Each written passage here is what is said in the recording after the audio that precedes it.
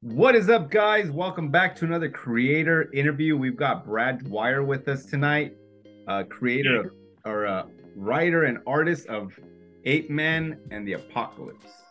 Of the Of the apocalypse. Apocalypse. Holy crap, sorry. You didn't read the title. Ape-men of the Apocalypse. I read Brad, thank you so very much for joining us tonight. Yeah, no problem. I enjoyed reading this a lot, and I wanted to start by asking, how did you come up, or how did you come across the Ape-man of the Apocalypse? Because it's something that was already created, correct? Yeah, I mean, it was the initial story is based off of a story of Prize Comics from the 1940s with Power Nelson. There's one slim little story about Power Nelson going to this planet where apes are intelligent and they've enslaved the humans and stuff. And it just seemed like a good jumping off. Like, I read it and it seemed like a good place to kind of explore what happened after that story, because it's very much like a golden age story where it just kind of ends abruptly. Like he forces the apes to liberate the humans, and then that's just it. It made me wonder, like, well, what happens after that? You can't just force somebody to get over their prejudice and then that's it. Absolutely. Dude, how do you come across those golden age stories? Because I feel like they're I think it was at a weird time where I was predominantly doing like autobio stuff, and I felt like because you can kind of, I mean, there's a lot of really good artists in autobio stuff, but like what drew me to it initially was the fact that there was so many like mini comics and stuff like that that were just kind of scrawled out and just like regardless of your artistic ability, and that's kind of where I started. Like I didn't have a lot of artistic ability other than just like I drew as a kid, and then I saw some mini comics and I was like, I could do that. So I kept doing that, and eventually I got to the point where I was like, well, maybe I could draw like a genre kind of thing. And I think my first idea was in my head, because I had done a parody comic not that long before called Genetically Modified Punk Rock Pandas. awesome. It was literally just 8 pages of panel by panel of the first Turtles comic. But I thought it was funny because it was like a parody of a parody kind of thing. And after I did that, I was like, well, I'd kind of like to do other stuff like this. So I think my initial idea was like I was gonna do King Kong versus Jaws on the Planet of the Apes, and that was my initial idea. And then like I just started. I don't know. I was already into public domain stuff anyways, and I was kind of curious, like, is there any equivalent of Planet of the Apes or something to that effect that I could use in my story? And then I came across that story and just kind of rolled from there. How did you find out about that the characters were in public domain? How does someone go about researching something like that? Is it something like Google or a couple websites that are like specifically about golden age characters, and they'll tell you like you can search like specific things like this guy's from the Congo, or whatever, this is robot character. And they'll give you a list of those, and then you can just kind of scroll through and see, oh, this is an interesting idea. And then there's plenty of websites where you can go on there and just look up that specific story and see if it's anything, because it's kind of cool. Like public domain stuff is like it's like the bare bones of something that never got to develop any further. It's like Superman started at that time, and they slowly built and built and built upon Superman. Like there was no kryptonite, there was no brainiac or any of that crap. It just slowly developed. So when you get like golden age stuff that's in the public domain, like I kind of feel like you have the opportunity to take that and run with it. And it's certainly a brilliant idea, man, because the people that we've told about this book and that we've tried to get to read, when we tell them, oh yeah, what you're doing with the public domain golden age characters, everyone's reaction is almost the same. They're like, oh no shit. Yeah. Like dang, and it dawns on them that you could actually do something like that. Well, there's been a lot of comics that have kind of taken that idea, but I think whereas mine's a little bit different, it's like it's kind of thrust into the 80s black and white kind of thing. Like that's where I was coming at it from. It seemed like interesting.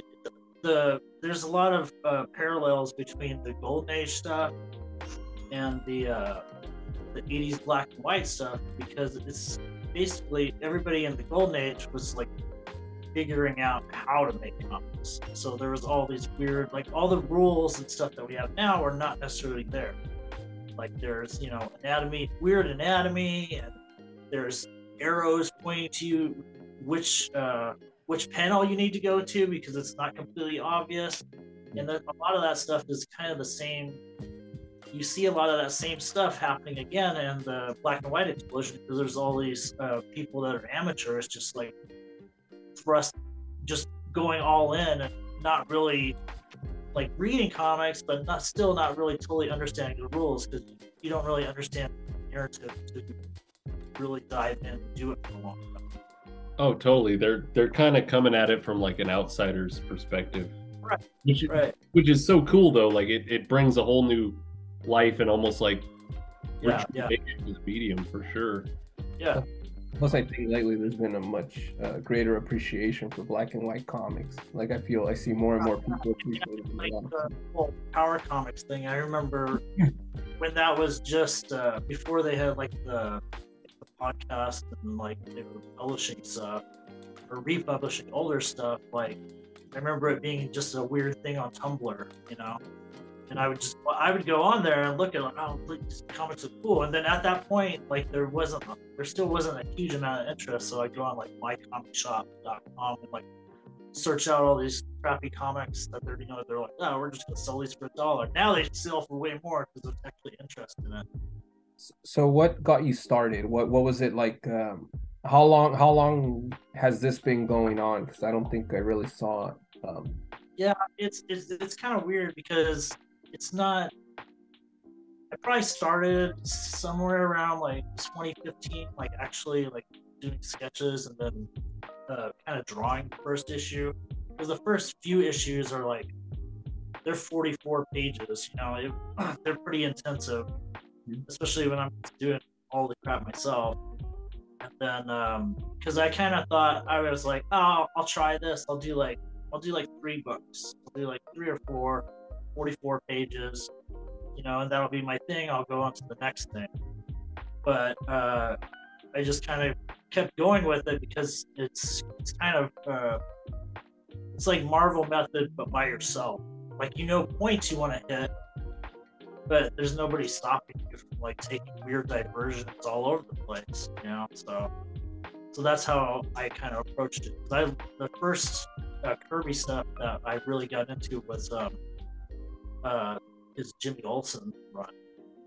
Like I found a copy of it at a library. I was in my early 20s, and I'd seen Kirby stuff before, but it never connected with me. But all the weird concepts and just like ideas shooting back and forth in that book, like really like changed something in my head. I was just gonna say that's so cool. I don't know that I've talked to anyone who says like Jimmy Olsen is the Kirby that Well, it's the first thing that like I came across that I picked it up because I had seen like Captain America stuff, and I was just like, all right, whatever.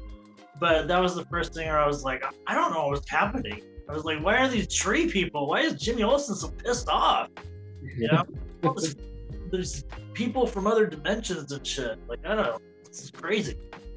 So that kind of led me to like a lot of the other Kirby stuff, like the other Fourth World stuff and and his Bronze Age stuff, it's pretty wild, all the Devil Dinosaur and all that stuff. And even into the later period, you know, you get like Captain Victory and Silver Star. Like Captain Victory is probably my favorite Kirby book in general. Yeah, I think that's the definition of range right there. Right. And you're right. I think that when you go back as a comic fan, you look at Kirby stuff, you start seeing that this portion, like bodies, the way he drew like his monsters.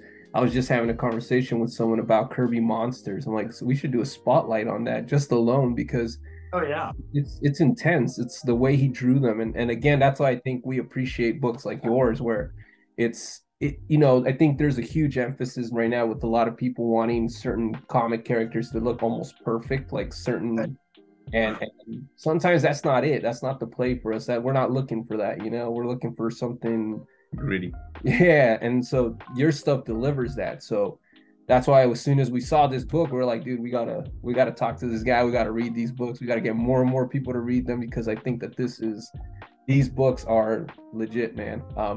And it looks like so I'm shocked you were saying it's taken from 2015. It's like that's like, yeah, almost a decade ago. Well, I mean, like I always approached it like I would work on Ape-men, but I would also do like a couple anthology stories throughout the year, and like I never wanted to like just do one thing. So even now, like I haven't started on the next Ape-men. I'm working on the third issue of this zine I'm doing called Municipal Threat. Sorry, what was it called? It's called Municipal Threat. It's like this. It's a zine about exploitation movies, B movies, and stuff. It's kind of split, but yeah, it's kind of between. You got those two. Between reviews and then people, artists like me telling them, hey, can you do your what B movie you would want to see in 5 or 6 pages, you know? And then I always do a huge story in there. You know? Yeah, and you're doing the Frankenstein one too, right? That's what I was gonna ask. Yeah, that's fun. That's what I'm working on, third issue. Yeah, I'm big on Universal and Hammer monsters and stuff like that. I mean, yeah, well, I mean, all kinds of B movies, but I have a soft spot for that stuff. So, are we gonna see the entire Universal Monsters line, or? Technically, I already did Dracula and the Wolfman and in the first issue. Then the second one, not so much. The second one's got Jesus. So sorry, Atonement. I'm on board.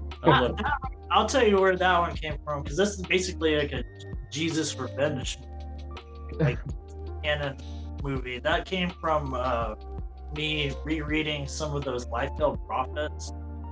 Yeah. And in those, but I never. I wasn't. I read comics in the 90s, but I wasn't super into Liefeld. But I went back and I was reading some of them, and I thought it was hilarious that, like, you know, especially like the ones that are drawn by Platt, has this huge dude that's like ripped, and he's like, you know, cutting people's heads off and shit, and he's quoting Bible verses while he's doing it. So I just hear this juxtaposition. So I just wanted to replicate that to some degree. It was the Bible in your face. It was right. It was the 90s attitude, man. It's the attitude era. We're gonna get preachy in your face, though. Man, so what kind of comics were you reading then as you were growing up, other than Jimmy Olsen and Well, that was I didn't read that until my 20s. I think my brother had some comics when I was a kid. Like, he had some Bronze Age stuff. Like, I remember really distinctly him having a couple of issues of Kraven's Last Hunt, where it's like naked in a huge thing of spiders, and he's just like eating them. I remember that really vividly. And then I kind of read comics into the 90s, you know, like through when that stuff was coming out. like all the Image stuff, and then at the same time I was like reading Ninja Turtles, like that. And then I just kind of fell off of it until my 20s. Like I just like played it again and stuff until my 20s, and then I kind of there was a comic shop next to a Denny's. And I was hungover one day getting breakfast, and I went into the comic shop and found mini comics and stuff, and then it just kind of snowballed from there. When you sit down to do something like Ape-men of the Apocalypse or any of the other books that you do you go off of a script, or do you kind of just start laying panels out and then you kind of think of what you're going to say afterward, or what's your creative process look like? Typically, I just have an idea of where I need to go, or maybe a couple scenes that I want to get to, and then I just get into it. And sometimes I have to edit as I go. Like I'll sometimes, maybe I'll be like, I'll come back later and be like, I don't know if this maybe this scene might need another transition, and I'll add a page or something like that. But typically, I try to do it just kind of like Kirby method, because he just kind of started an issue and then just went through. So that's kind of how I try to do it. I have an idea of where I need to go in this issue, but I'm gonna, if there's tangents, I'm gonna follow those tangents. Nice. It feels super energetic. Like, I think that method of doing it, I think there's more coherent ways of doing it. There's a lot more coherent ways of doing it, but I always kind of liked, to at least a small degree, being like reading something and be like, what? How did we get here? Yeah. I kind of like a little bit of confusion in there. It's just exciting. You're like, I don't know, let's follow it. So I try to. Oh, he stepped through a wormhole. That's what he stepped in. Yeah, reading this, you can tell you got some TMNT influence in there heavily. I had the in the 90s. I had the first reprints, the ones, the color ones. I had the color trade paperbacks of those. And then I kind of caught the very end of the first black and white run, the City at War, original City at War. And then kind of like, even when I wasn't reading comics, I still kind of followed those, because I have copies of like the volume 4, the ones that Peter Laird and Jim Lawson were putting out like before the sale to Nickelodeon and stuff. So I always kind of kept up with that stuff because I really liked it. Is there anything that you're reading currently? Like what is it? Or do you have enough time to read comics? I do. I tend to I have like 1 million bookmarks and 1 million books all the time. So like I still read a lot of Bronze Age stuff, like reading the Marvel Frankenstein book right now, and then I also have that Vendetta Holy Vindicator, right? I have that book. I don't know. I kind of go between Bronze Age stuff and then like whatever weird independent stuff is coming out. So is there an active pull list right now, or you just kind of pick up as you go along? You see something on the rack? I've always been like that. I just pick stuff up. I'm not very good at following stuff. Get him with the first issue, folks. As an independent creator, what is like some advice you can give to somebody who wants to start out as an independent creator? Like, think really hard about it.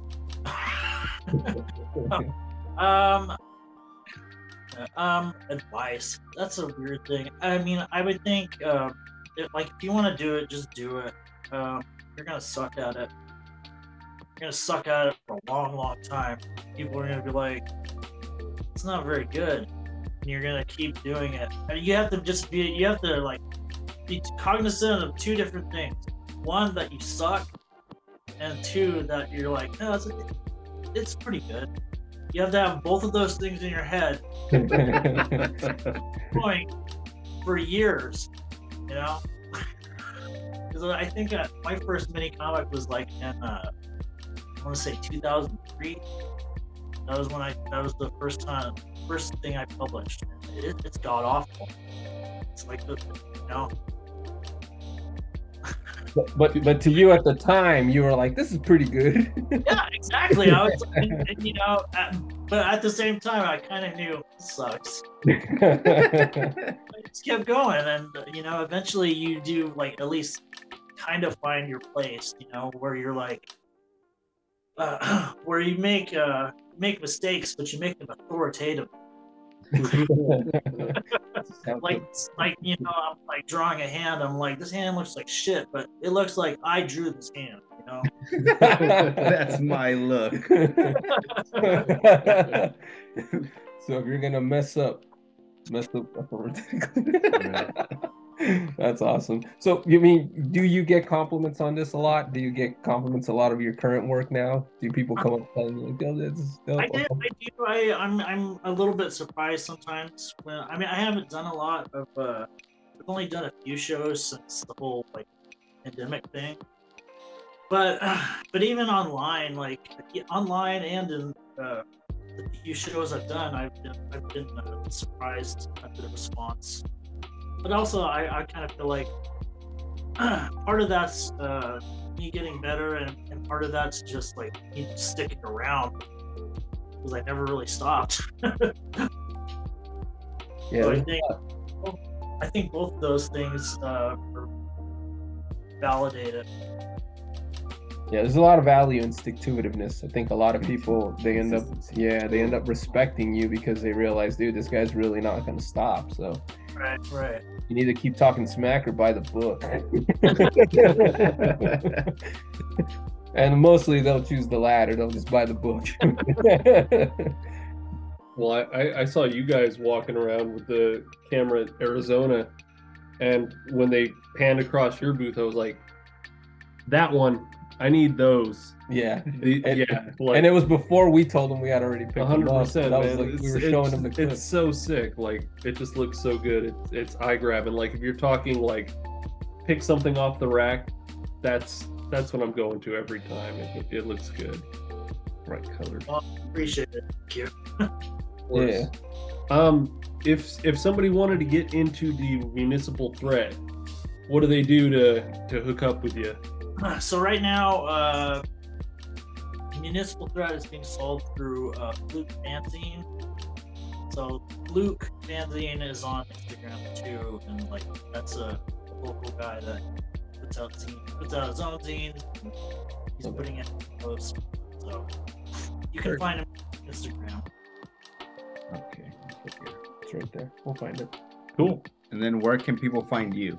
Basically, you just find me on Instagram. I don't even know if like I don't know if like websites even matter anymore. So I never even bothered to get one. I'm just like, I'm on Instagram. I'm Brad Dwyer. Brad Dwyer Comics. It's not hard to find me.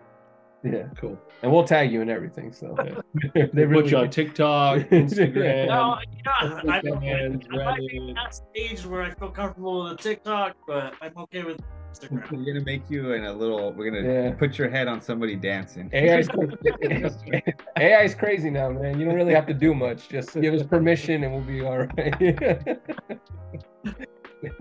Put an ape body. There you go, man. I really just all the social media stuff is hard, right? Most of the time I just want to draw and keep to myself, but I know I have to like maintain a little bit of that stuff. Yeah, especially if you want to sell issues. Right. It's true, and I have sold a good chunk of. I mean, especially over the course of the pandemic, you know, that was pretty much the only way I was getting stuff. People was just sending it to them. Is this like a second or is this your primary like? I have a fledgling screen printing business that I'm working on right now. Okay. And then no, I definitely can't make ends meet with just this. But at the same time, like I was watching something about this serial killer and they described him as because he had like a job and stuff. And they were like, but this was his career, and I was like, it's the only time I've probably been like, I'm like that serial killer. This is my career. I'm not paid for it, but it's my career.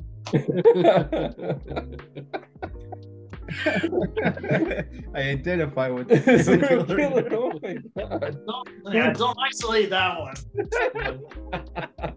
Man of the apocalypse, Man. serial killer maker. Tag at FBI. Yeah, I was like, FBI, just in case. Oh man, you got any other shows you're doing anytime soon? Like any comic events?